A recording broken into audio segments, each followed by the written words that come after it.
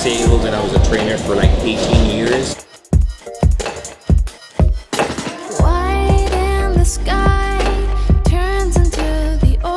I was involved in different kind of drug addictions. I was addicted to liquor. I was a smoker for 19 years as well. And then what happens?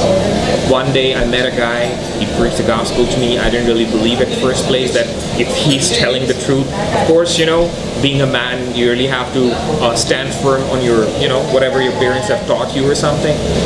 But I really learned that when I started reading the scriptures, and the Bible says that I have to submit myself to Christ and I have to surrender everything to Him. So I didn't really like the idea, but I really know in my heart that this is something really true and this is really something important.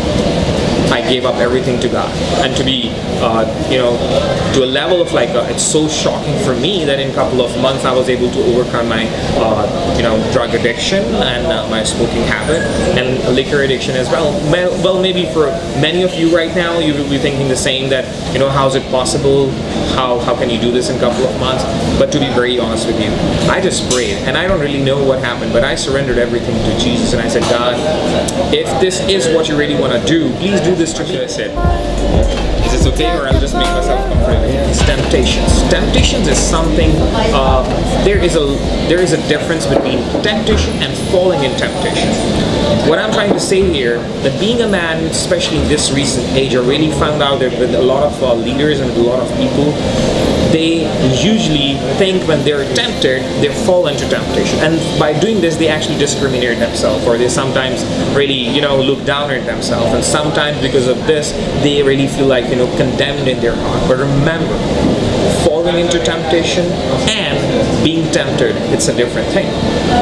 This means if, for instance, if you're looking at a girl, and then this girl is very beautiful, and she's very seductive clothes or something, and you look at her, and the first moment you look at her, you get like, wow. And if you keep on looking her with an intention that she's looking beautiful or she's looking hot or something, then that's where we are actually falling into temptation. Let me tell you once again, if I am looking at someone with an intention that this person is right in front of me, that's something else. That's not the thought that we have generated. We cannot really close our eyes while looking at people. But when we look at the person with an intention, we started thinking that how beautiful her body is, that's the time we actually fall into temptation. What I'm trying to say, there is a very thin line right here. Guys, we gotta learn this. We really gotta learn this, because this thin line is basically right here.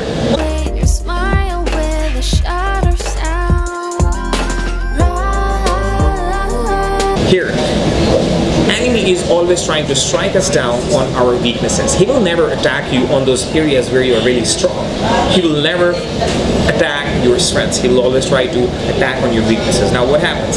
If in the past you have done something and that condemning thought is actually running at the back of your mind, and you probably have given your life to Jesus right now, but you think, what should I do now? Because whenever this thought comes, I feel condemned, I feel unsafe, I feel insecure.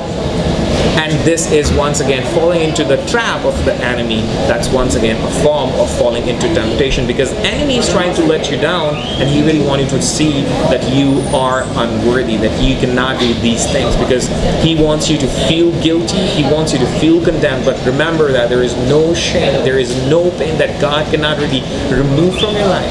He is always there. Like me, I was falling for those temptations, like addictions, intoxications that I have in my life, and I really thought that it's going to be okay.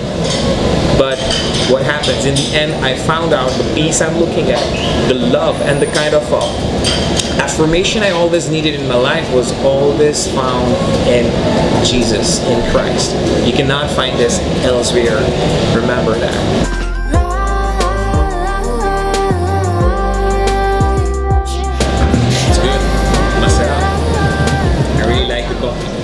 James 4:6 7:8 says that we have to resist the devil, and it at the same time says that draw near to God and he will come closer to you at the same time.